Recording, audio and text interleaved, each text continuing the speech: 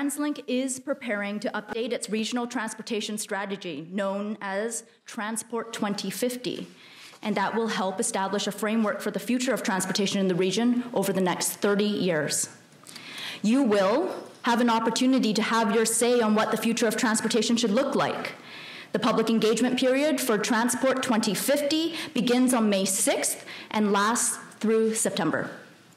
I should also take a moment now to congratulate TransLink on once again beating their ridership numbers from the previous years and setting record high ridership numbers. TransLink saw ridership increase by 7.1%, I believe, last year over the year before. Absolutely. I've heard that what that means is they had 435.9 million riders in 2018. Now today, however, we're not necessarily here to talk specifically about public transit, but rather to explore the future of shared micromobility.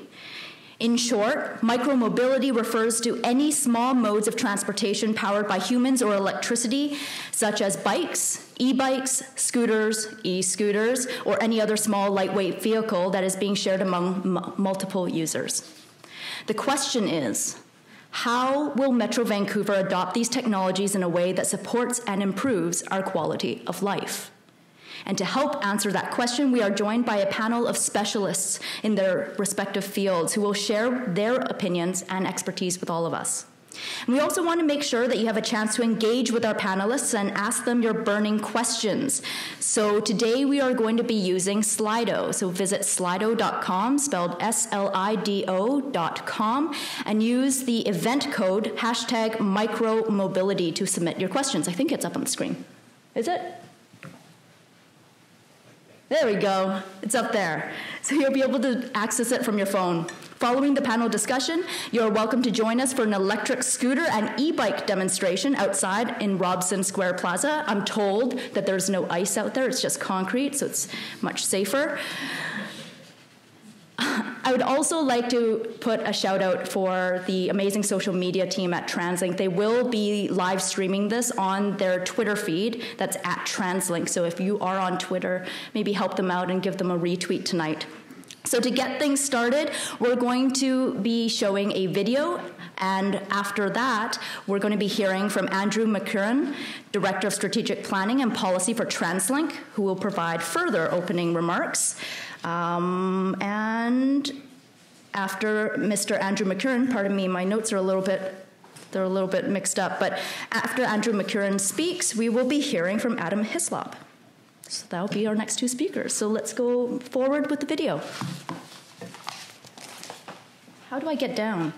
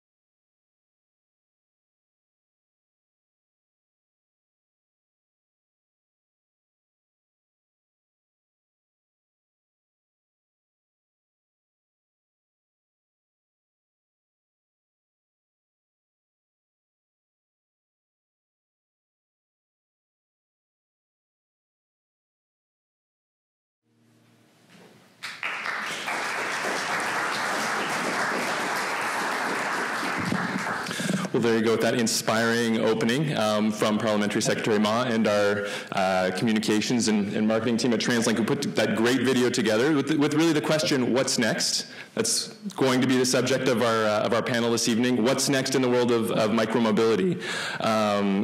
You know, it's an exciting and dynamic time in transportation. I'm sure, as you know, all of you here packed into this room tonight, if you're here for an engaging conversation on this topic, you're probably also transportation nerds and excited by the huge, you know, the accelerating pace of change in the transportation realm.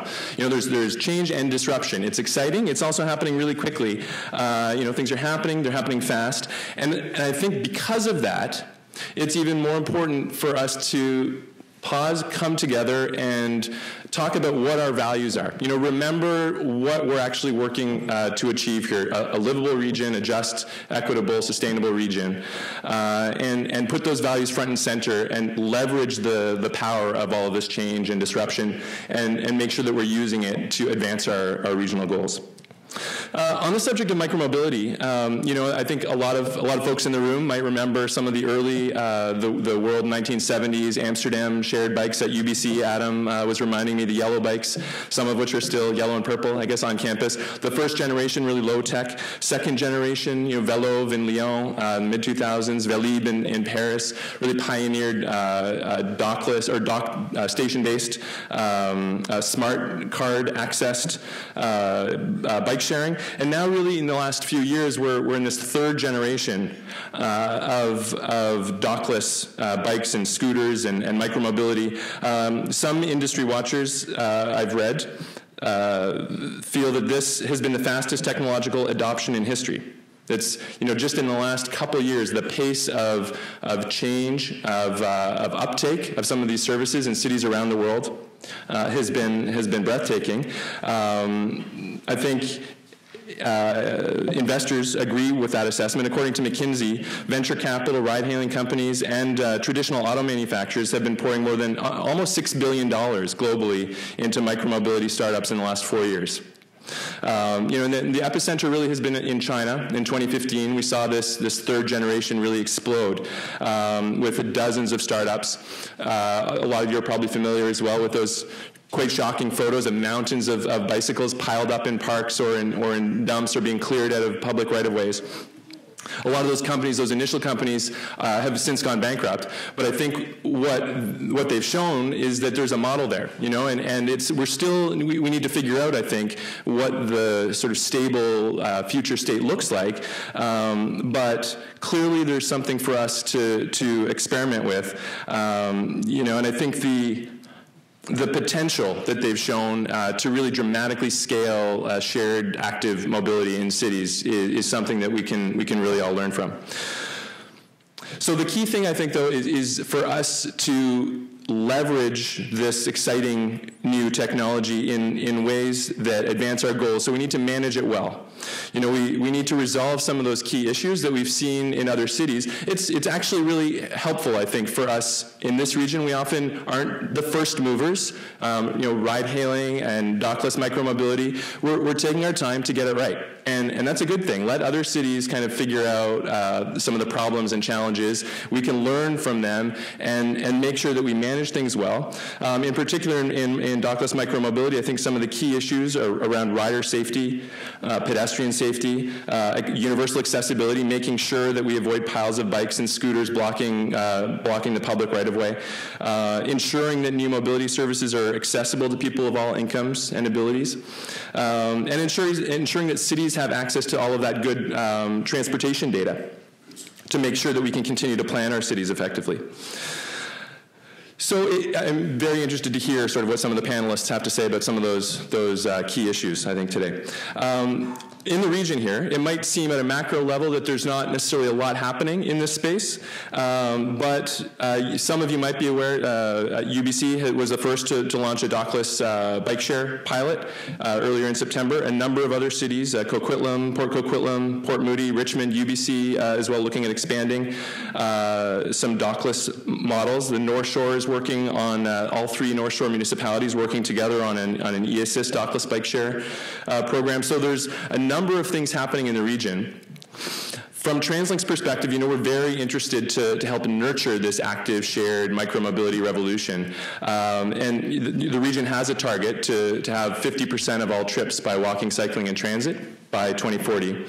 And so in the micromobility space, we've been helping to convene a conversation with all the municipalities and develop a shared framework or some guidelines that really provide some good common practices for planning and management of these sorts of services, focusing on things like data sharing, payments, making sure that some of these services, ultimately, we want them to be seamlessly integrated across the region so we don't end up with boundary effects, figuring out right-of-way management, operations, permitting.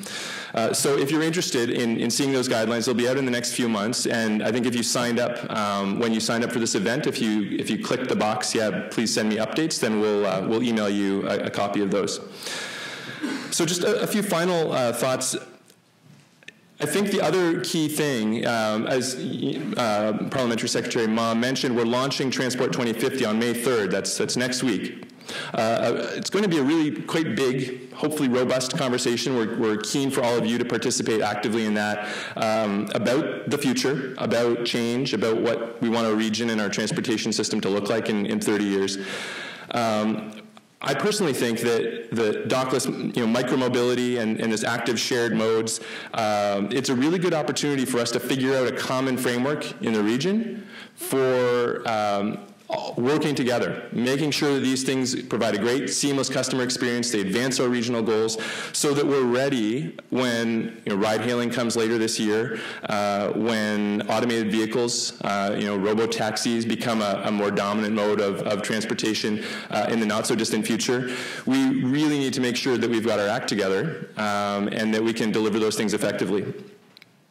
So my sort of takeaway ask for all of you in the room is visit the Transport 2050 website when that's launched starting next Friday. Start conversations with your networks. Get out there, be active on social media. Really, this is our chance to think big as a region. We're keen for you to be bold. Give us your big ideas. Tell us what you're passionate about. Is it about electrifying the transportation system, new rail rapid transit connections, or micromobility everywhere across the region? We want to hear those ideas. We'd like those conversations to happen across the region, and we're looking forward to hearing what you have to say. So with that, I'll turn it over to Adam Hislop for a few words. He, I think, has some great on-the-ground experience being the first jurisdiction in Metro Vancouver to have some operational experience with dockless bike sharing.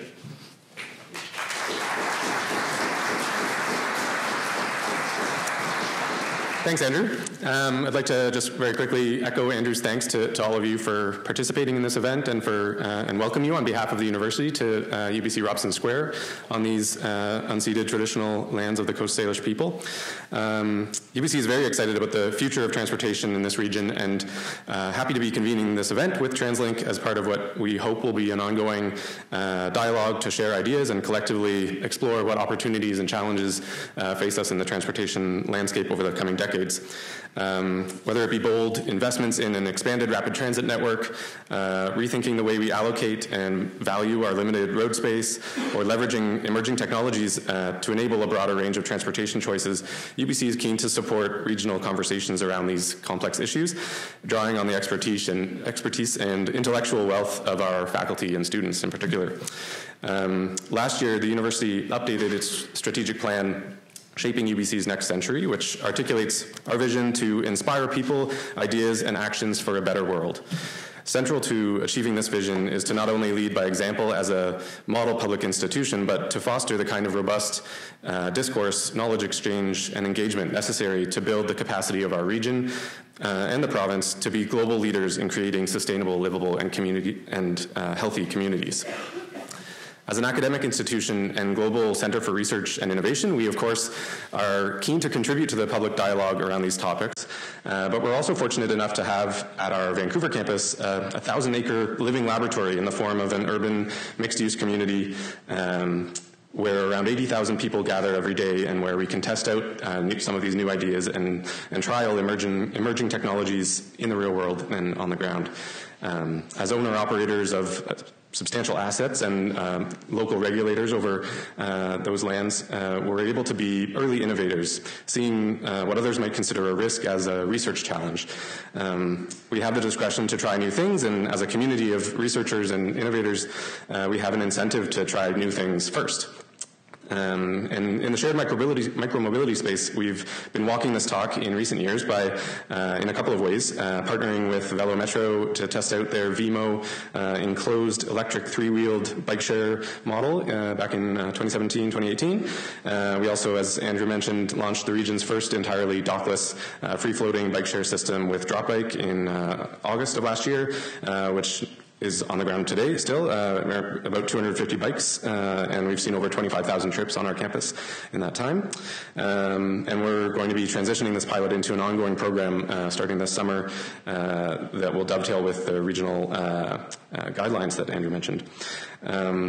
Under our new strategic plan, UBC is more committed than ever to really expanding its presence in the region and working with our partners to address the challenges and opportunities facing the communities we call home, including enabling better transit and transportation options across Metro Vancouver and to UBC. I'm certainly looking forward to the panel discussion today and the conversations that will follow, as Andrew mentioned, in the Transportation 2040 discussions in the months to come. So with that, I'll hand it back over, I think, to Parliamentary Secretary Ma.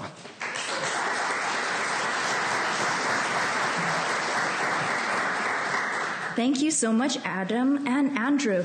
I should also note that earlier I said that the public engagement on Transport 2050 began on May 6th.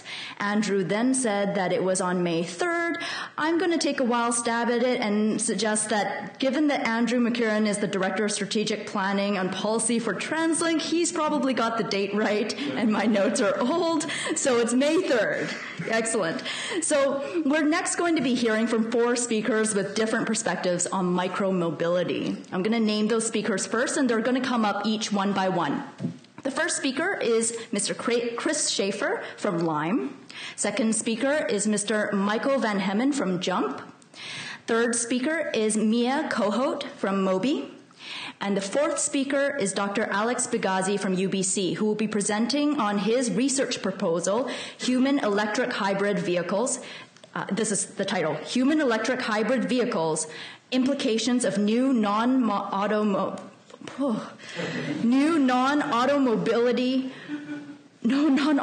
mobility options for street design and policy in the Vancouver region. And I have to say, as a Star Trek fan, when I first read this, human electric hybrids, I immediately thought, this is how the Borg start.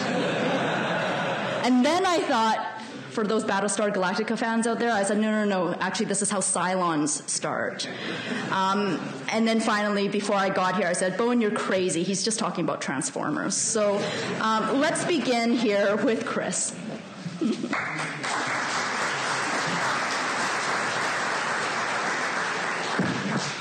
Thank you, TransLink and UBC and Parliamentary Secretary, of course, for having me here today. My name's Chris, and I'm here on behalf of Lime. And for folks that may not know about Lime, I've got 5 minutes in my presentation today, so I'll make my remarks rather brief. But Lime's a 2-year-old San Francisco headquartered tech company.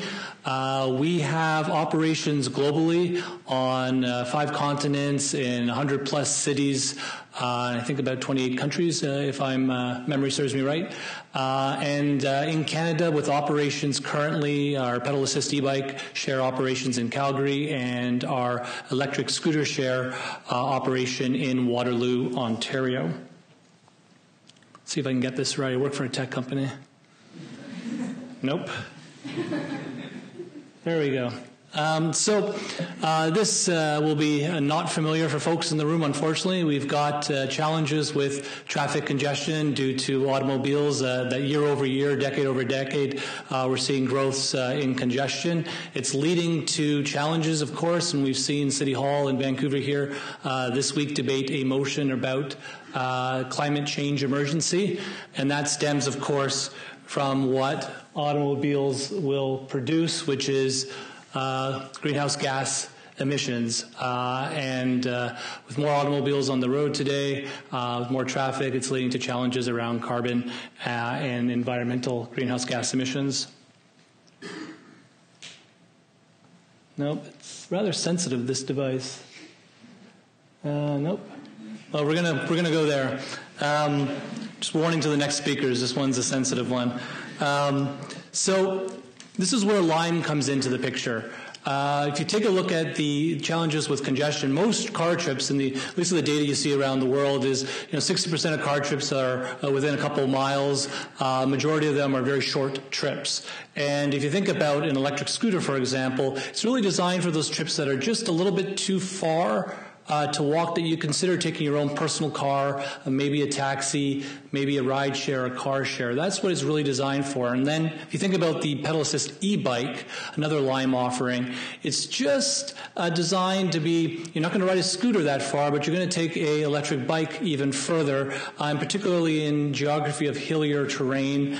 An e-bike particularly serves that use case very well. And if you think about the pollution that's produced by automobiles, the beauty of products in micromobility space, particularly Lime products, are that they're rechargeable lithium batteries that power the e-scooter and the e-bike. And of course, the motor themselves do not produce greenhouse gas emissions. So that's the real beauty in the product. That's a picture of an electric scooter, a stand-up scooter for folks that may not have seen one. And I encourage you to take an opportunity at the end to demo one outside. That's the e-bike. Again, you can demo one outside as well. So why does all of this matter? A couple of things. Micromobility brings new communities to two-wheeled transportation. Our data suggests about 27% of people just haven't ridden a bike in a very recent while. These are folks that, for whatever reason, aren't getting on bikes, but when given the opportunity to get on a scooter, we're seeing dramatic increases in micromobility usage. And this, of course, feeds well into city planning and transportation planning that's already underway for more active forms of environmentally sustainable ways of getting in and around your city. Micromobility reduces car use and encourages car-light lifestyles. We surveyed, this data is from 2018 Global Ridership, a survey of our rider base around the world, and about 30% of folks globally indicated to us that if it wasn't for the availability of a scooter, for example, in the city that they live in from Lime, they would have taken a personal car, taxi, ride share, or other form of personal automobiles. So there's mode shift happening here. Again, with cities dealing with climate change, we think, again, micromobility and the benefits of it is it gets people out of cars into more active forms of transportation. The data is supporting this as well. And some of the pollution impact, I'll leave it up on the screen for a second. For sake of time, I won't speak to it, but this is up until the end of 2018. We just announced today, actually, that we hit 50 million rides globally. So the data from NACTO2 was that in about a year, e-scooter trips have surpassed the bike share trips in North America. So this is, particularly on the e-scooter side, quite dramatic increases in micromobility usage. And lastly, we think micromobility advances equitable transportation. We've got here comparisons. You see increases in micromobility usage amongst people with lesser economic means, of diversified populations, and in particularly amongst females as well. And we think that's very good for that equitable portion of the conversation. Oops, I'm into jump. So I'll leave it at that. I do look forward to conversing with you on the panel and, of course, outside with the demo. So thank you for your time.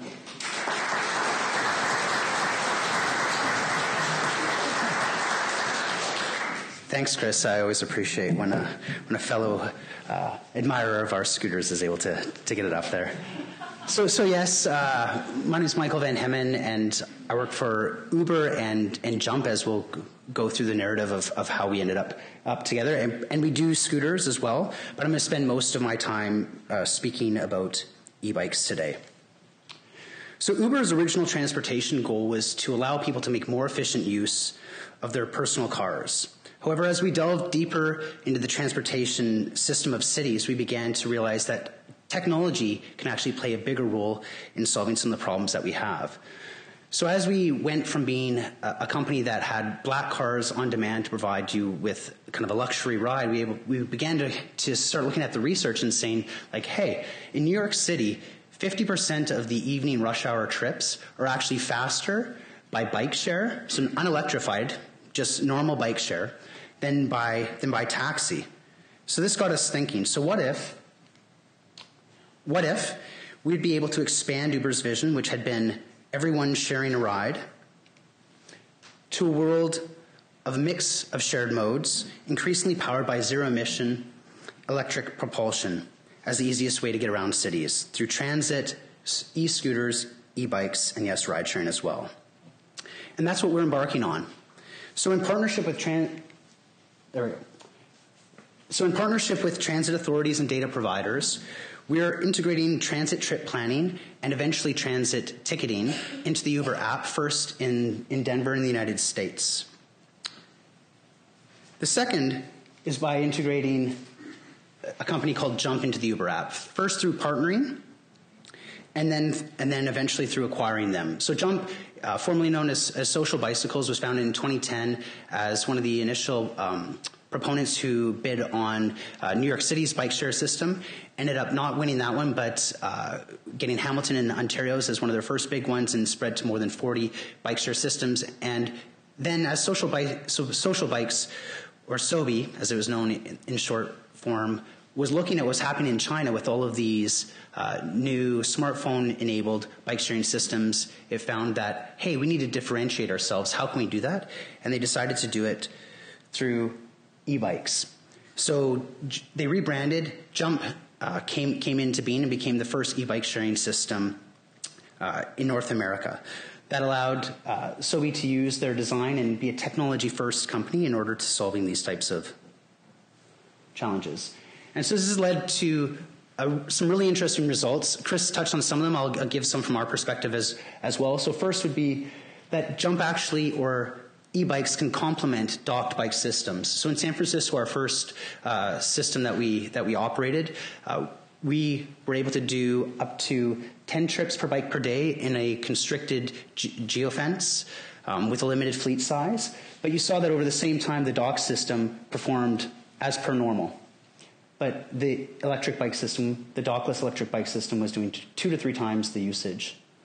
The second thing, and Chris highlighted this as well, is that we've seen e-bikes actually take mode share from ride sharing. And this is, if you're looking at like, well, why would Uber do this? Uber's a business. Obviously, it eventually wants to be making money and acquiring more users. This is the business reason why, is that going back to that New York study trip, that 50% of trips could be done more quickly by bike than by taxi. In San Francisco, we found that in the first few months, people who used both Jump and Uber, they had a 15% increase in their Uber app use, but a 10% decrease in the actual number of ride-sharing trips that they were taking. So we were seeing a mode shift between the two. In addition, as you'd expect, e-bikes allow you to go further than normal pedal bikes or docked. And so this is just me kind of nerding out with you now a little bit with my personal experience, because I've had a bike here for about a year now, and I'm a very fair weather cyclist. But able to get from downtown to about City Hall in 12 minutes, when during the rush hour commute it would be 10 to 24 according to Google. Getting to the other side of Boundary, I'm able to do that 8 kilometers in 25 minutes. Again, Google Maps at 5:30, 16 to 40 minutes. To North Vancouver, 36 minutes. Google Maps 45, up to 45 in traffic. And this is where I live.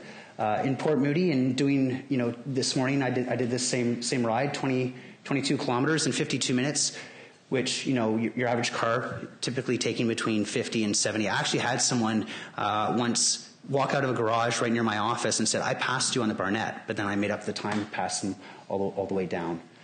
So what this really means, and Andrew alluded to this, is that e-mobility or micromobility powered through electric propulsion with active transportation as a part of that are able to replace a whole bunch of trips that for most people weren't possible. Maybe if you were a heavy-duty cyclist, you might think of riding from Port Moody to downtown for work. I never would have considered that. right? I'm a very much fair weather cyclist, so it's able to provide that. In addition, micromobility also provides data insights for cities. So there's now a whole host of new data because you're having vehicles that have SIM cards inside of them that allow transit planners and authorities to be able to have access to anonymized data that protects user privacy, which is key, but at the same time provides them learnings on routes in order to make infrastructure investments and so forth. And then in addition to that, that data allows you to make insights around things like equity. And so we recently published a Medium post about our learnings in a couple of cities. And so, for example, in Washington, D.C., we found 1/3 of jump trips were occurring in areas of the city with low transit rider frequency. And so you can go online to jump on our Medium blog to read more about how that came to be. And I'm done with my time. Thank you for listening.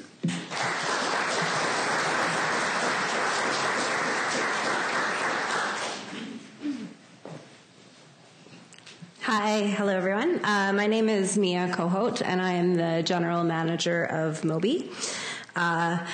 I remember maybe felt like yesterday when the whole topic of bike share was this brand new concept for Vancouver, but now all of a sudden we feel like the old people in the room because our system's been around for 3 years, since 2016. So I've been asked to kind of talk a little bit about the history of bike sharing in Vancouver and the Mobi system for those that don't know how this all came to be and where we are now. Mobi Bike.go is operated by Vancouver Bike Share, and we're a subsidiary company of CycleHop, which is also doing business now as Hopper. Our bikes are supplied by Smoove, an operator out of France, and they actually run one of the largest e-bike sharing station-based systems in the world in Paris. We have a partnership with the City of Vancouver, and we're contracted by the City of Vancouver to operate their public bike sharing system. And we also have a major presenting partner, Shaw, which is obviously how we got our name, Mobi by Shaw Go.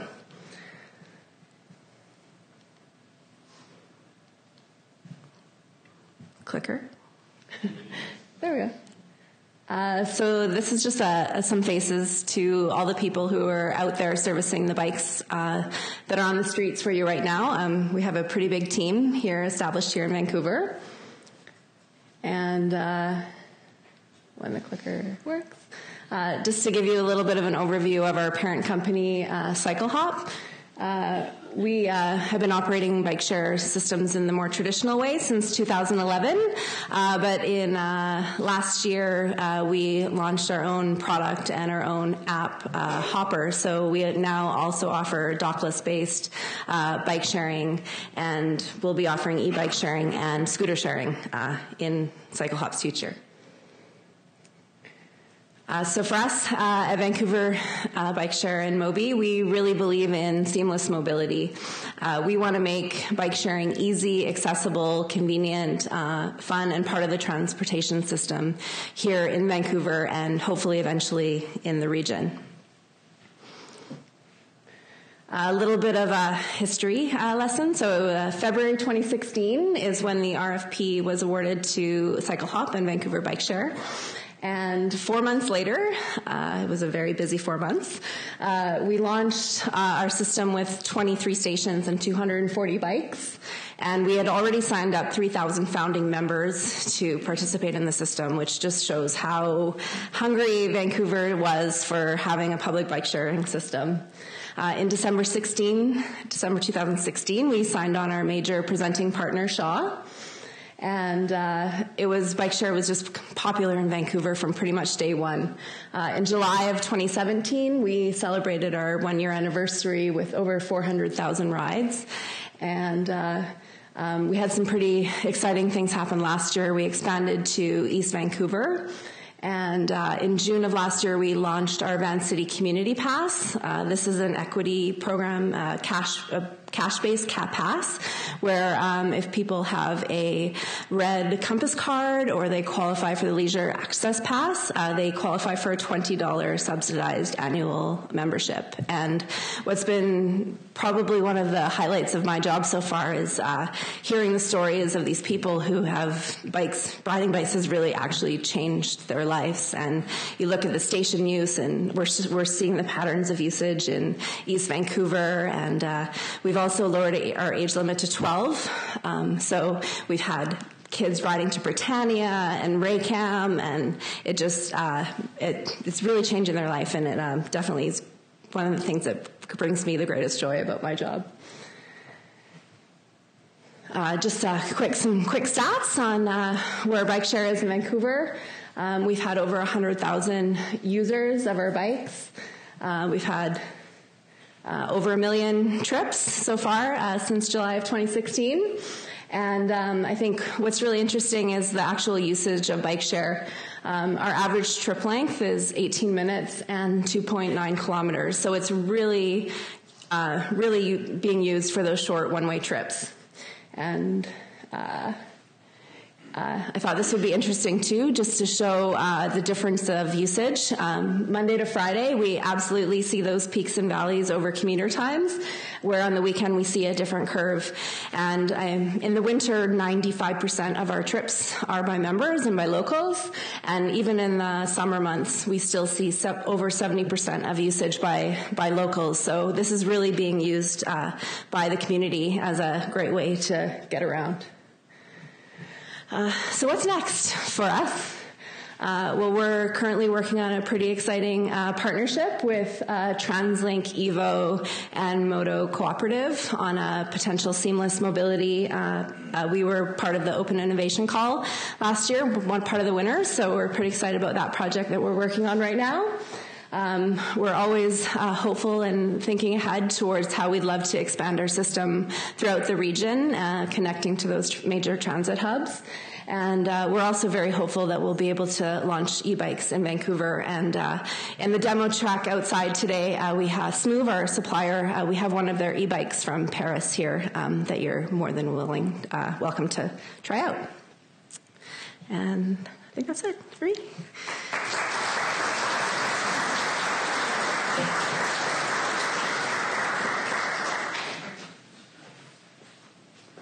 Great, thank you. So good evening, everyone. Thanks for sticking around, and thanks for the opportunity to TransLink to talk a little bit about the research we've been doing related to micromobility. So my name is Alex Bacazzi. I'm assistant professor at UBC, the other UBC that's, well, medium far away, not Okanagan far away, but West Point Grey far away. And I'm in transportation engineering and planning over there. And so I'm going to talk about but not as much on the sharing side, because I figured the previous speakers would cover that really well, which of course they did. So we'll be talking a little bit more about the electric assist side of micromobility and what we see coming with that. First try. Okay. Showing off to the degree. Okay, so our research group up at UBC, as I said, it's a joint effort between engineering and planning, and it's called the REACT Lab, Research on Active Transportation. And kind of our niche focus is that we look at the interface between active transportation physics and physiology and travel behavior. So we look at kind of pulling in information from sports science and from kinesiology and merging that with kind of the more econometrics kind of behavioral modeling techniques that are traditionally used in engineering and planning. And we think that's important, and I'll give a little pitch why. So imagine, it's a little small, but imagine a trip from the Fairview Slopes out to UBC. Anyone who's been out there knows that there's a fairly large hill you got to get up, right?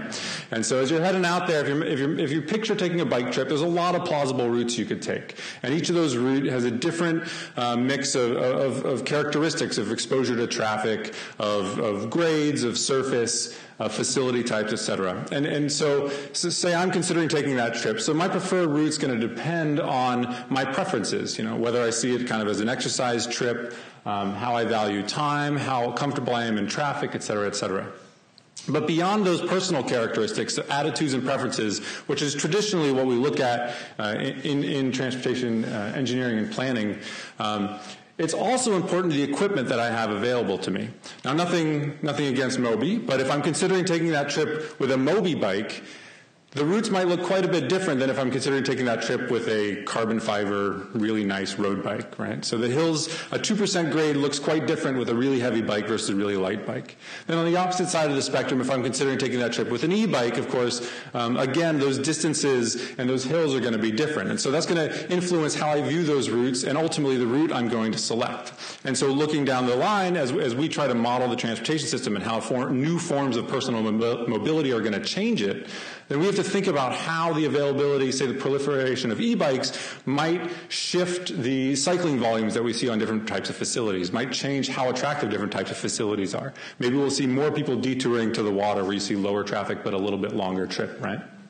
And then, of course, those route decisions scale up into our mode choice decisions. So the routes that are available to me influence the likelihood that I'm going to cycle at all. And if I don't have an attractive enough route for cycling, I'm just going to take the bus, right?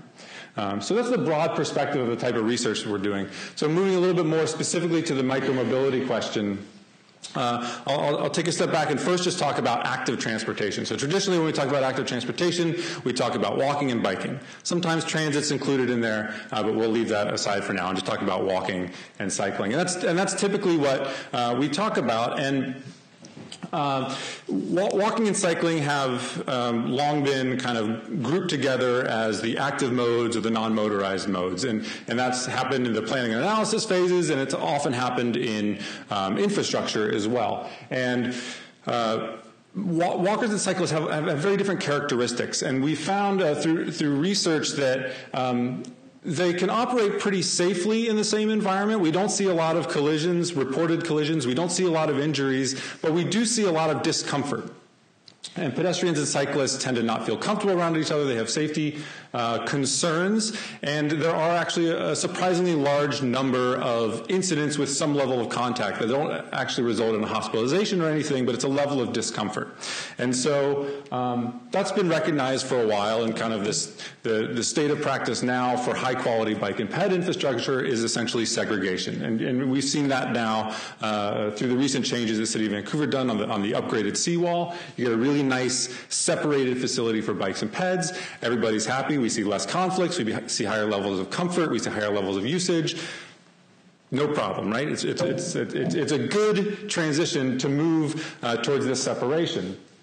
But it might not be a long-term solution. And one of the reasons is we expect to see a lot more walkers and cyclists, right? So our goals for the cities and our goals for the regions are increasing walking and cycling, right, for a number of reasons. Well, as we see bigger and bigger volumes, then we're going to need to see more and more segregation. On top of that, we have the issue that we're talking about today, which is an increasing diversity of personal mobility devices, including these electric mobility devices. And so we have a lot of new things, new types of e-bikes, mono-wheel vehicles, the electric scooters that we're all excited to see. All these kind of now don't fit neatly into that bike-ped dichotomy, right? So what are we going to do with them? So there's a number of issues that transportation engineers and planners have to deal with these increasingly diverse forms of personal mobility devices that are coming to the streets. There's policy issues about vehicle classifications, what's the best way to classify them, and then what are the applicable rules in terms of licensing, in terms of registration. How do we design facilities? What are the facility operating restrictions? Who's allowed to use the facilities? Speed limits? What are the design vehicles for engineers to, what are the stopping distances, turning radii, all those detailed design variables that we need. In terms of infrastructure planning, can we design a continuous network? Can people get from point A to point B throughout the city with a minimum quality of service on all the links along the way, right? And of course the sharing systems that we've been talking about. So there's a lot of challenges that come along with that. And I'll point out just a couple things First, this is from a recent study where we interviewed a range of stakeholders from cycling advocates, governments, retailers, manufacturers of e-bikes, and we looked at the different types of vehicles that are currently classified as e-bikes under the Motor Vehicle Act, and we found a very wide discrepancy in how people saw these vehicles in terms of whether they should be regulated like bicycles and whether they should be allowed to operate on shared paths with pedestrians, right? And so a pedal assist e-bike, people are pretty comfortable with those, treating those roughly like conventional bicycles. But when you get to things like the VMOs, which Adam mentioned earlier, these enclosed recumbent electric bikes, the scooter-style e-bikes, then these are going to have very different operating characteristics, and we're less comfortable with sharing them. And so here's an example where policy is really lagging behind innovations in the market. And that's just e-bikes, which have been around for a lot longer than e-scooters and some of the electric skateboards and the other features. Then moving on to street design, complete streets is a concept that's been around for a long time, which is just the idea that we should, when we design our streets, we should design them for all road users. And what that traditionally is meant is pedestrians and cyclists, private vehicles, transit, and freight.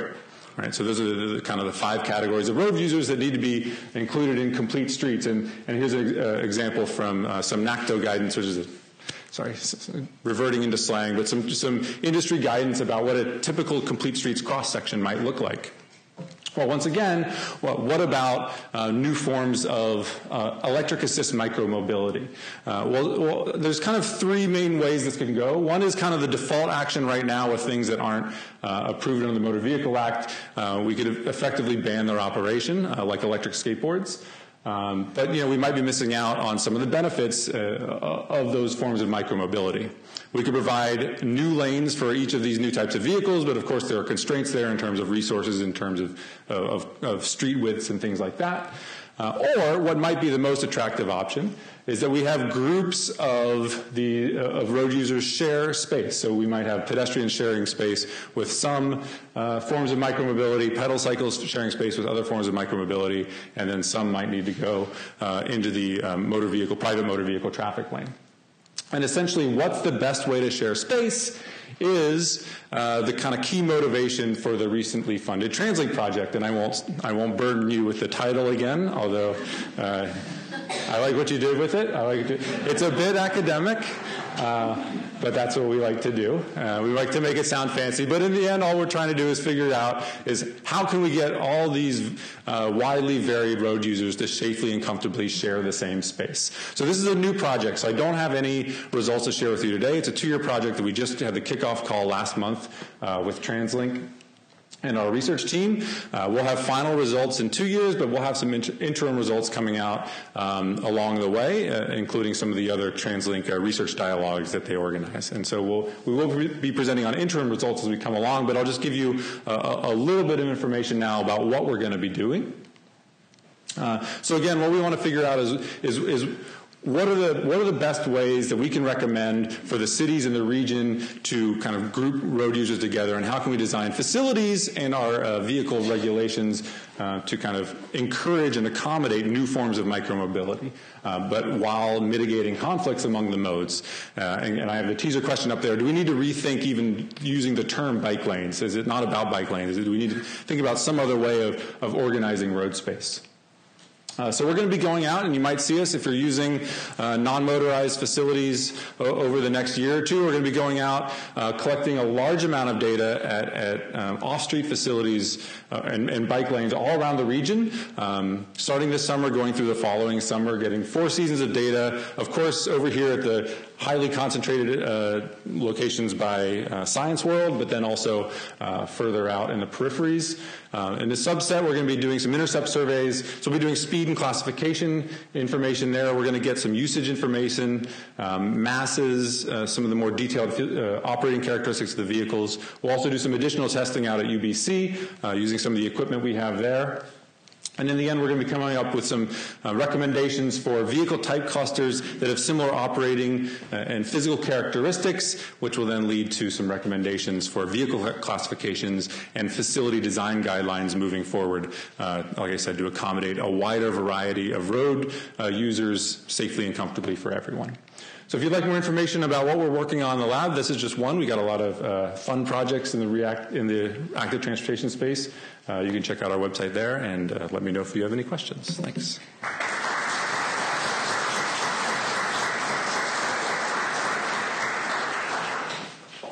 Not even one slide about the Borg. No, I'm just joking. That was wonderful. Thank you so much to all of our speakers. And I'm going to ask our 4 speakers to actually join us up on the stage now, because now it's time to tackle some of the Slido questions that you've submitted. Oh, I lost my light. Before we begin, I'd also like to invite Jennifer and Scott to the stage as well. Jennifer Draper is a transportation planning manager at the City of North Vancouver. I've had the absolute privilege of working with her on North Vancouver transportation challenges, of which there are many. And Scott Edwards is the manager of street use and public bike share at the City of Vancouver. So the panelists have taken their seats. I'm going to move over and try to figure the Slido thing out. How is everybody? Great. All right, let's see if I can deal with technology. My background's actually also in engineering. So, oh hey, I only had to press it about 4 times. Okay. All right, are you ready to answer some questions? The top question is, it's topped by a couple of votes. Would Uber, Mobi, and Lime talk about future product directions to improve rider experience in the rain? I think this is a very important question for Vancouver. Does anybody want to try their hand at answering this one first? Bravery. Yeah, so I think one way that we're doing that is by paying a lot of attention to what startups are in the space. So an example would be Velometro, that's based here in Vancouver, that's been mentioned a couple of different times. There's other companies as well that are around the world that are trying for that type of vehicle to find a way that you can bring electric power plus human power to an enclosed vehicle. So one way that we're doing this is by building relationships with other startups that are actually experimenting in that space.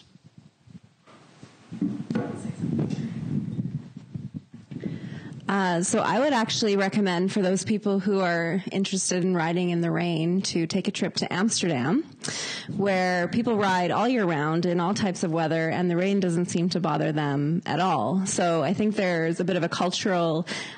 This is a bit of a cultural question more than necessarily a technology question. Very bold. I'm going to ask the panelists actually to hold on to the microphones and then pass them around rather than put. Yeah, go ahead, please, Scott. Hello, my name is Scott Edwards. I'm the manager of Street Use and Public Bike Share. I know the question was directed at the providers, but from the city's point of view, I think one of the things that's important to remember is this idea of micromobility. The way it's structured right now in a city is that it allows one-way trips. And one of the things that we've actually been seeing with some of the data emerging from our current system in Vancouver is that temperature can play as much of a role as precipitation. And I mentioned this, I boldly mentioned this at a council meeting once, and I think may have been you or one of your colleagues at UBC quickly challenged us on that through social media. And so far it's inconclusive. However, I would say that it's rare that it rains all day. And the idea of one-way trips for all of these systems, I don't know that there's any cities where it doesn't rain somewhere for at least a portion of the day.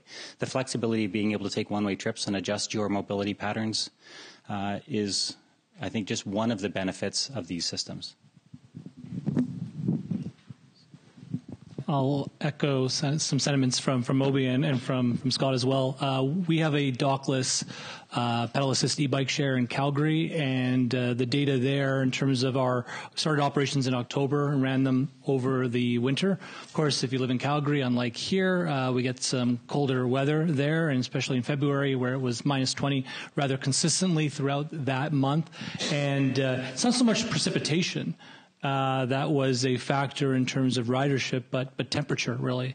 We've noticed in markets around the world is the key driver of usage. And in terms of your one-way trip, discussion, Scott, I can just relate from personal experience with bike share in Toronto, where I may take a Uber to work in the morning, but then when it's sunny and bright, because it was raining in the morning, it's sunny and bright, I'm hopping on a bike share on the way home. If I could just add something else, I think something cities can do to help with this predicament is really put a lot of effort into end-of-trip facilities. And so leveraging all our negotiation skills and making sure that we can have an amenity for when you arrive. So no matter what you've been through, you can still feel good about starting your day, even if you're taking a different mode home that night. Just quickly, and it does get off a little bit from the question because it isn't necessarily about making the rain experience better, but I'll agree that we'll probably always see a large amount of seasonality in non-motorized use, but that's the beauty of the new approaches to, I think TransLink's calling it mobility as a service, but just the idea of multimodal cities where you have a lot of options, and a person who rides a bike into work doesn't necessarily have to be a cyclist the whole day, and they could take a different route home. Same way you can take a car share and not have to be a driver all day, and that we can all just get around the city with a number of modes. Excellent. Thank you so much for your answers. We'll jump right into the next question and see how many questions we can get through. The next question at the top, how have the growing use of havens or corrals, am I pronouncing that correctly? Thank you, audience. How have the use of havens or corrals affected the dockless sharing model? Are there ways to do this that preserve the utility of free flow bikes? Is this a policy question, or? I was pointing at Adam because that's something that they've been working on quite a bit at UBC, is trying to corral the drop bikes into havens, and I think he would probably be better than me at answering that. Would Adam like to answer? I'm putting you on the spot here. I really sincerely apologize. I actually blame him more than... I accept that. Yeah, it's something that we've been grappling with our pilot at UBC, and finding actually pretty good results in terms of user behavior with very little incentives to actually park at havens. If they're there and sort of ubiquitous and available, people do tend to use them, or they use bike racks, which sort of equivalently doesn't have as much of an impact on the public realm. But I think there's lots of different ways of incentivizing their use further, and while still keeping the flexibility that really is the sort of hallmark of the dockless model of getting from door to door from where you want to go. Fantastic. Michael, did you want to add something? Thank you. Yeah, Thank you. I'd equate it to if we didn't have parking spaces for cars, what would happen? Right? So if you didn't have a space to leave your car at once you drove downtown or drove to wherever you would be, you'd have some of the same kind of space problems as it's kind of outlined in social media and in truth. That has occurred. So I think cities need to be thinking about what is the space that these vehicles are going to be in at the start and at the end of the trip. And if you're coming from kind of a suburban or residential area, there might be more space and there might be less space on the other end downtown. You might have to have more types of havens. I think the balance that you want to have is you want to still have enough flexibility in the havens, or enough of them that people still find it convenient, that you're able to find a vehicle easily. One of the ways that we've done that with our e-bikes is that we actually have a lock that's built in for you to actually be able to lock the bike to infrastructure that allows you, whether it's at a bike rack or whether it's at a no parking sign for a car, that you can wrap the lock around it and end your trip that way. Fantastic. Scott, did you want to add something? If I could add another perspective on it. I think that there's the idea of the convenience of the beginning and end of trip that we've heard. There's the expectations for where a user can know where there will be a piece of equipment, a piece of micromobility equipment to begin or end their trip. But from an operational point of view, and as we start considering e-mobility, these idea of being able to provide electrification at these hubs or corrals. And from a policy point of view for the cities, what Vancouver is looking at is actually in major developments trying to set aside space and have electricity provided as a foreshadowing of this need that we know is coming, whether it doesn't matter what type of equipment it is, but we're seeing that electrification is becoming more and more popular, and it then supports the operational model, which I think is that trade-off of I want it to end right at this door to I want to be able to charge the bike. And I think the operators will need to wrestle with that, and it's a discussion that the cities and the operators will have to have in the future. Excellent. All right, we'll move on to our next question then. And the question is quite simple. It's, what are the safety implications of electric scooters? And I actually went through some of these questions earlier, and there were a couple of questions around safety. So maybe let's broaden it a little bit, safety around micromobility options, including electric scooters. Sure, it's a good question. Safety is top of mind, obviously, for any form of transportation, particularly micro-mobility and particularly e-scooters. A couple things as a company that we're focused on, and they sort of fall into various buckets, but initially, helmets. Helmets are key. Where it's not law, in certain places in the U.S., for example, we encourage helmet use through various means via in-app education or events like this. So wear a helmet. We're also given away 250,000 helmets around the world globally to encourage helmet use. There's the in-app education portion that I talked about around safety, but also it's a discussion that we're having with cities too globally about what the infrastructure needs to look like in order to be safe. And we're talking about, of course, separated infrastructure for what I don't call them bike lanes, I call them mobility lanes, frankly, because they will be housing in the future probably electric skateboards, one-wheeled segways, and electric scooters. So it's a conversation really about the appropriate mode of transportation, traveling in the appropriate part of that road, and ensuring that cities are aligned in terms of their infrastructure to support that. I'll comment that there's nowhere near enough data yet to really say to conclusively how safe they are. I assume that means compared to other travel modes. And we're still waiting for all the activity down in California, in particular, and down in other U.S. cities to kind of pan out. Physics-wise, they're less stable than bicycles. They are more vulnerable to imperfections in the road surface. And so there are some real issues there in terms of stability of the vehicle themselves. And a lot of that can be addressed with education, with better infrastructure, but there will be some risks that need to be assessed and they won't all be solved with rider protection such as helmets. Did any of the panelists have any comments on any other forms of micromobility that are coming up that might have safety implications or considerations, let's say? Because I think that... I'll do one more quick comment, is just that it's not just the number of crashes. You need to know how much they're being used, and we just don't know how much any of these modes are being used. That's fair. So, yeah, fantastic. Go ahead, Scott. Tens of millions of trips that are taken, and the number of fatalities. So the severe end of this, I think micromobility is still proving to be quite safe overall. It's the number of near misses and mishaps and all the other things that I think that we need more data to be able to suggest that. But again, speaking as a municipal engineer, being able to provide infrastructure. And it's a journey that a city needs to go on to be able to provide these separated facilities and provide areas for the different speed zones, if you want to call them that, for pedestrians and other wheeled users, micromobility lanes, whatever we're going to call them in the future, and then other forms. I think as well that people are learning as they go. So with e-bikes, you saw originally, people would just make bikes and they would go either with a throttle or with a pedal assist. And then, regulators started saying, well, actually, we should build some classes around these types of bikes and have speed thresholds and power thresholds for them. So you see now in the U.S. and in British Columbia, our own regulatory framework, requires that pedal assist e-bikes only be allowed to go 32 kilometers per hour.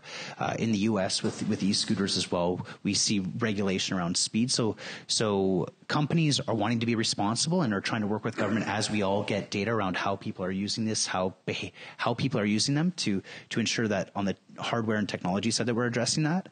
But I think, you made a very good point about the behavior modification side too, especially with e-scooters. You might get on one at first and you're used to, like a Razor when you were a little kid. If you're, younger than 30, everyone else is like brand new to this kind of standing and moving around. So you hit the throttle and you might not be kind of prepared. You might not be in the right stance. It does take some adjustment. It does take some behavior modification. And so we all need to work through that in appropriate ways.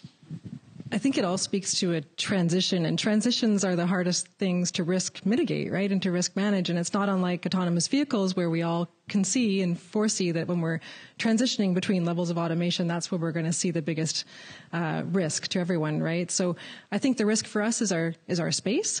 And, this is a small amount of space that we currently have allocated throughout our public rights of ways that's going to become increasingly congested and more important in terms of what it's delivering in terms of people moving capacity. And so I think, we really need to, I'm going to put a plug in here for parking management because I know it's a room full of transportation enthusiasts or nerds, as Andrew said. It kind of all begins and ends with good curbside and parking management, doesn't it? Because when we can apply all those big transportation levers in terms of encouragement to different modes, reallocation of space, we can kind of ease up that pressure that we have on our skinny little strips today and make sure that we have adequate, comfortable spaces going forward.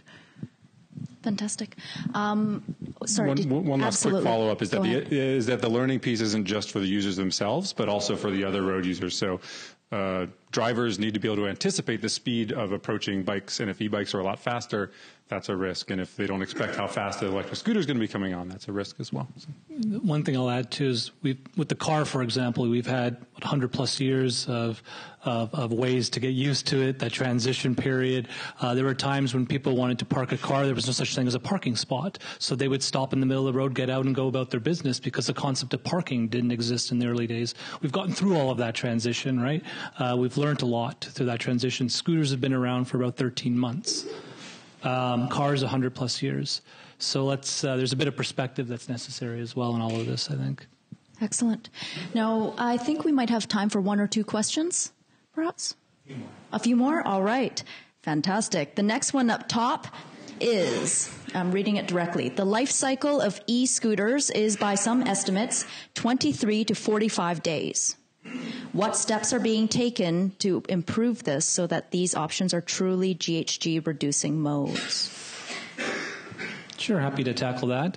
With respect to scooters, we're obviously in the business of the longer a scooter can stay out in the public and usable for the population in the city in which we operate, the more trips per vehicle per day that a company like Lime or another company in the same space can acquire on a particular scooter, the better in terms of the unit economics. And so what you've seen is, again, if we think back again to the analogy of the car that's had 100 plus years of development and science and engineering that have gone into improving that product over 100 years. The cars today are much better than the cars even 30, 40 years ago in terms of a whole bunch of different ways in which you would analyze how good a car is in terms of in the environment or its safety or its technology. So if you look at our first model scooter to the scooter that's in cities today, it's much more robust with technology, but also the infrastructure that makes it last longer in the wild. And then we also take a look at some of the considerations we do in terms of the parts and repair and also the recycling of those parts to do our part that way as well. So our goal is always to have a product that's not only robust for the consumer, but lasts long in the wild and available to consumers. So to Chris's point about perspective, think about it in terms of bikes and bike sharing. So if you were to go to pick up a dock-based bike or any real bike share bike, Mobi's or the one that we have, it's like 70 pounds. It's like built to be shared. It's built to be out in weather. It's built to kind of last. To Chris's point, e-scooter sharing has been around for like 18 months. If you really stretch it out, maybe 2 years for like the concept, right? So people were doing this with just normal e-scooters that were manufactured for someone to buy, take home, be in their house, and to do that. And so as companies have seen that this is a massive opportunity, they're putting significant investments into how can we stretch out the life of this asset. And already with the products that are on the market, or products that companies like that and I'm very confident the companies that like yourself have on the market as well, it's a much longer, more stable vehicle than what was at the beginning. Fantastic. I've been watching these next two questions kind of compete for the top line. One of them is a little bit specific, I would say pointed, and the next one is arguably somewhat related. So I'm going to read both of them out and allow everyone a chance to answer. I'd also maybe offer Andrew a chance to answer as well as the director from TransLink. So my iPad lost power, or not power, but oh, there we go. It locked out on me. So the first question, top question right now, given Uber's goal to compete directly with public transit, I'm guessing that's what PT stands for, what are best case studies of Jump facilitating better transit integration with first/last mile trips? And the second question is, TransLink is one of the only public transit systems in North America that is still seeing a rise in ridership. Why is that? So kind of broadens the question a little bit, allows folks to answer in their own way. So basically, I guess I'll let you interpret those questions the way that you want. Yeah, so Uber's goal is to have basically a mobility as a service in the app. So will TransLink still be around operating assets? Absolutely, they're very good at that. That's what they do. But what we would hope is that we would be able to integrate bikes, scooters. So we actually have a partnership with Lime and are open to partnerships with others as well to integrate other modes into the Uber app to provide you with multi modes to maybe get you to the end of your journey. Like that's the vision. So part of that means that your interaction with public transit might be through the Uber app. And hopefully there'd be other, that TransLink and other public transit providers would create systems that allow a variety of providers to provide options like that. Because when you have that, you have innovation. It's the same thing with bike sharing and with e-scooter sharing. When you only have one provider, it's not really incumbent upon that provider to innovate and to be push the envelope into how can we improve and make more spaces. You want to have choice. And when you have choice, then people are competing for attention. When people are competing for attention, you're able to have better options. But is TransLink going to be here? Are we trying to bring ride sharing to take trips from TransLink? Absolutely not. We see ride sharing as a long-term complement to public transportation. Just add one thing about transportation equity. As good as TransLink is, or frankly any public transit agency, it's probably not feasible, although it would be desirable, but not feasible to have a transit stop, a subway stop, a train stop at every block, or ideally it would come to your door and everyone's door. It's just not possible. So then we think about, okay, well, where can micromobility play a role in terms of shifting people out of the automatic thinking, I've bought a car, I've got that sunk cost, I need to get from A to B, I'm going to take a car to the nearest transit station, or a car share, or an Uber, or a taxi, but maybe I will take something that doesn't add to traffic congestion, that doesn't add to greenhouse gas emissions, that is electric, lithium-ion battery, electric motor, that will get people from their house to the transit stop, or from their transit stop to their destination. So that's really where we see the conversation around transportation equity playing into, at least into your question. Scott? Thank you. I'd like to take a step back from this, and I'm not going to answer the question specifically about the companies. However, what I'd like to suggest is as I look at my colleagues and my friends and how people are envisioning transportation nowadays, and whether it's transit, car share, bike share, micromobility of whatever shape or style, this idea of being able to link these trips is becoming key. And meeting a friend at an Evo and taking a Mobi there, and then at the end of your day after you've gone off to wherever, coming back and using transit. Like this idea of being multimodal within one region and within city or cities within the region, I think is where we're seeing all of this growth, and why Vancouver and the region are doing so well with this is because people are choosing to become car light or transportation multimodal, whatever terminology you want to use, this idea of just having such an option for people. You open up your smartphone in the morning to figure out how you're getting from A to B, and as much as it's a preference for a mode, in many cases what I'm hearing from friends, it's a convenience factor.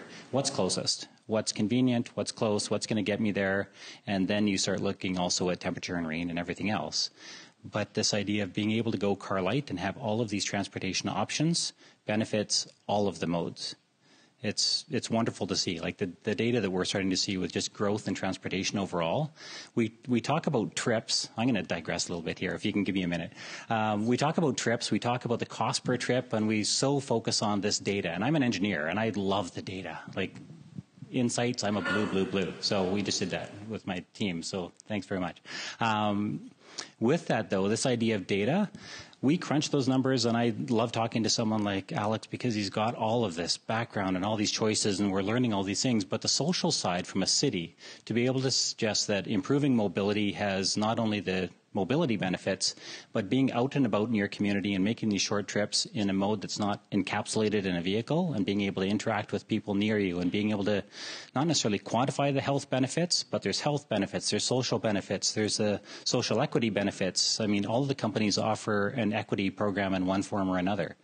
All of these other pieces just lend itself to this idea of mobility and the choice of mobility, improving the livability in cities overall. And it's those other less tangible pieces that we can't necessarily quantify with a dollar figure or a statistic that are engaging so many others in a city.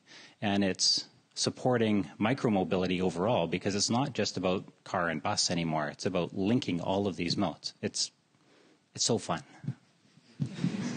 Fantastic. Jennifer, did you have something to add? I would just add that the secret ingredient to all this working beautifully is mobility pricing. So making sure each of these trips is priced appropriately and fairly, and that's what will make it work beautifully.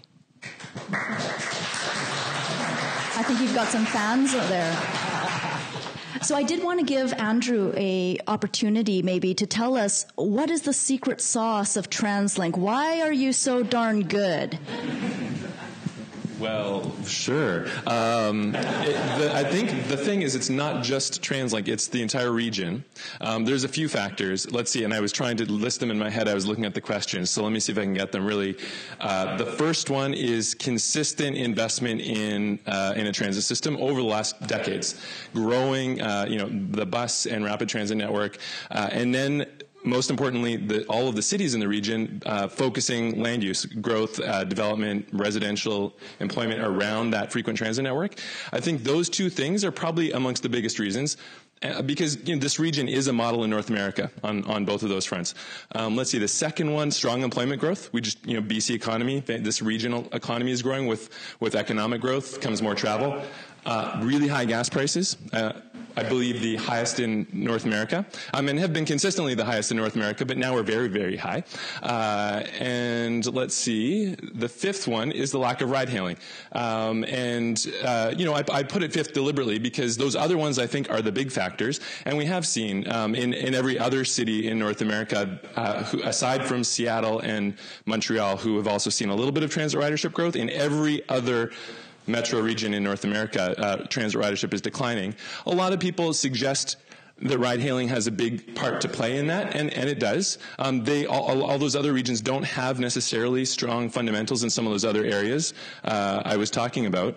But I think to pivot back to what Jennifer and Scott were just talking about, we will see a decline in transit ridership, or at least ridership growth, when ride-hailing is introduced later this year. In British Columbia. But that's not necessarily a bad thing. When you think about the long-term game, maybe some of those trips are more effectively made through other modes, through walking, cycling, shared micromobility, ride-hailing, car sharing. And I think the really interesting thing moving forward is about this ecosystem of shared and active modes, and that we're all together creating options as alternatives to the privately owned automobile. So I think that's the exciting future. The balance, between all of us is going to be shifting, I think, over time. And transit ridership, as more modes and more services and more options kind of emerge in the region, I think it will be difficult to sustain the level of growth we've seen. But, I think we'll find a happy place. Thank you so much, Andrew. I'll just say quickly that, I think TransLink is really well positioned to not suffer too much with the introduction of ride-hailing and micromobility. I mean, inevitably, there will be some drop in ridership, and there will be an increase in congestion when ride-hailing comes. That's just going to happen. But we'll see less of that here because we have a transit system that is so competitive with the other modes. Whereas in other cities, they've suffered more because the quality of service in those other cities is so much worse. Fantastic. How are we doing on time? Can we take one more? All right. I thought that we were ending at 8. I guess we've got even more time now. That's fantastic. So the next one up there, I'm going to jump right into it. Do e-scooters belong on sidewalks, in bike lanes, or on the road? Opinions, please. They don't belong on the sidewalks. They belong, we would say, if you think about a bicycle or a scooter, treat it the same. So if a bicycle can go in a bike lane in Vancouver, electric scooter should go in a bike lane in Vancouver. If a bike is not permitted in a park or along the seawall, I'm making these things up, and maybe they are, maybe they aren't, it doesn't matter, then treat the scooter the same way. They're really interchangeable in that way. So we discourage sidewalk riding. We encourage riding as you would a bicycle. So think of a scooter in that way like you would a bicycle. Any other comments? Yeah, just cities as like Vancouver has just set out some pretty ambitious targets around the climate and climate action. If we're moving towards that, we're going to need more space for this stuff. So we were thinking about right now our roads downtown, might have, a bike lane and then still, 3-car lanes wide is if we are wanting people to shift towards this, we need to have safe space for them to move in it, which means that, maybe there is a future where they might be divided. Who knows? Between those different modes, but we definitely will be needing more space for them if we're wanting people to use them. Yeah, and to echo the comment on space and infrastructure, I think it's also about parking space, because that's definitely one of our biggest challenges is taking over car spaces for bike share, and the same thing will need to happen for scooters and the rise of the micromobility. Go ahead, Jennifer. I can see you reaching for the mic. I was just going to say, I think the answer depends on comfort, too. And often that comes with differentiation in speed and the ways in which you're traveling. And I think it's yet to be proven whether or not they actually do belong in bike lanes or if they should have their own lanes. So I think we should observe and adapt. We're working on it. Yes. All right. Fantastic. So I'm going on to the next couple of questions, and I think that they're quite related as well. I'll read them both. One is, what are senior governments doing to support the transition to e-mobility? And the next one after that is, how long can we expect an update to motor vehicle legislation to account for these new micromobility modes? And the reason why I combined them is because both of them require senior government participation. And I recognize completely that I am the only member of the senior government on the stage right now. Although I've also been told very clearly that I'm here to moderate, not answer questions. So what I will say is that it is a very exciting time for urban mobility here in Metro Vancouver, in BC. Well, not just Metro Vancouver. I'm very Metro Vancouver based as Parliamentary Secretary for TransLink, but in all urban areas within BC. We now have a BC government who is very committed to investing in public transit infrastructure. That's shown by the funding for Phase 2, which amounted basically to a $7.3 billion deal, the single largest investment in public transit in BC history. We also have a transportation minister right now who is undergoing public consultation on receiving feedback from the public on the development of an active transportation plan for the entire province. And on top of that, we've just released Clean BC, which is a provincial climate action strategy that includes, among many other things, a very aggressive target for reducing GHGs in the transportation sector and other sectors as well, but also the transportation sector. And of course, we've heard from a number of our panelists already how e-mobility can participate in helping BC reach its GHG goals, in reaching its urban mobility goals. We have, of course, a senior minister of Municipal Affairs and Housing, responsible for TransLink, also known as Miss Selena Robinson. She's a very active transportation advocate herself. She's a cyclist, she walks, she runs, and she believes in the need to build complete communities. And I think that that's actually a very important part of being able to support e-mobility transition. You have to be willing to build complete communities where people live close to where they work, where they play, where they attend school, and so forth.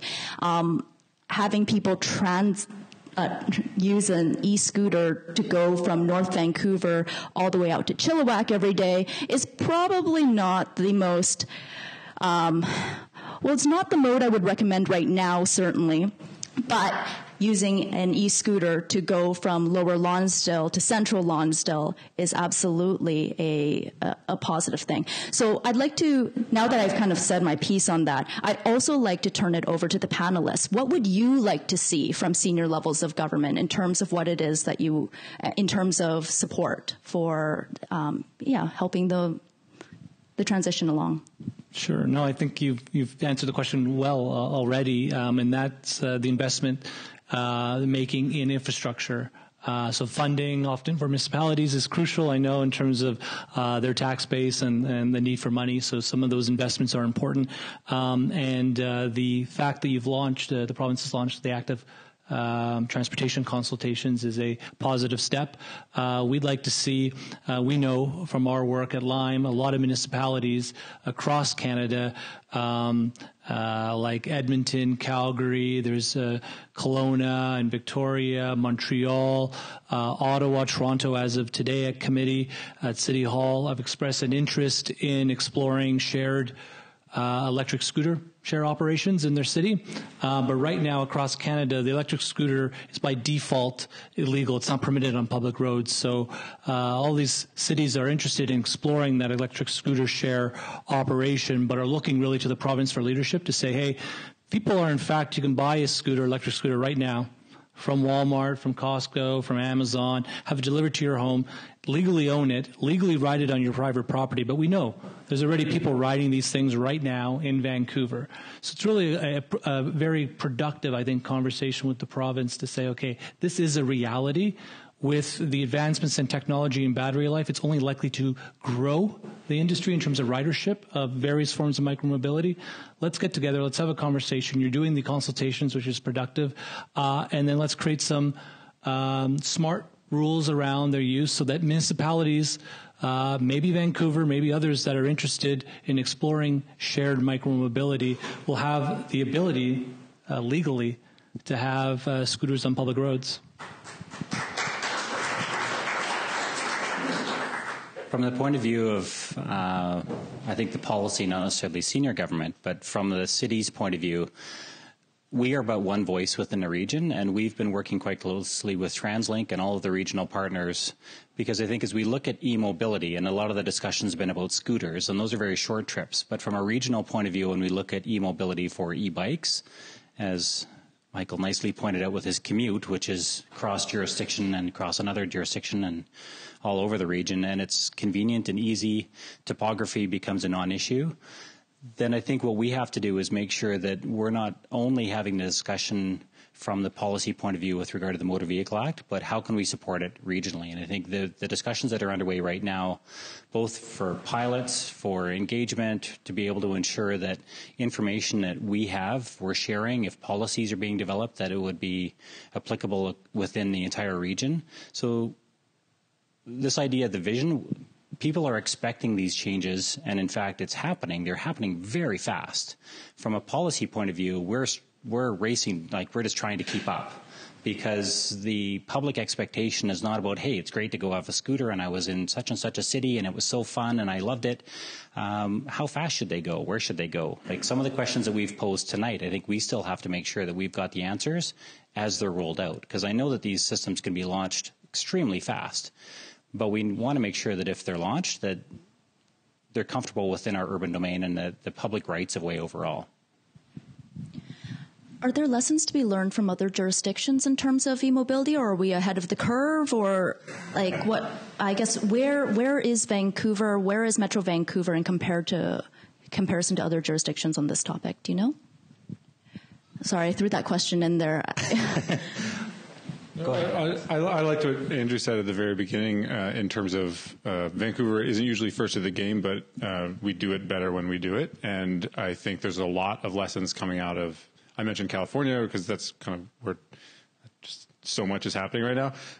There's a lot of lessons, and they are changing things right now. And I think there's a lot of information we can pull from there about speed limits and operating restrictions and stuff like that. But I think we absolutely need to be very conscientious about how we set those limits. But they do need to be allowed, but we need to do it with evidence-based regulations. So two things.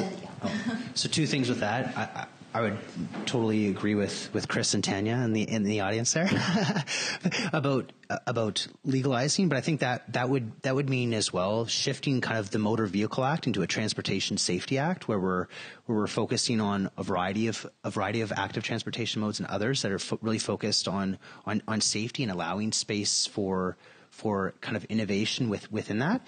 That's one. And then the second would be, I think there's a lot of challenges, or there's some challenges in Metro Vancouver and even in Victoria in that there's so many different municipalities and our transportation is regional, but right now bikes or scooters, those would fall within a municipal framework.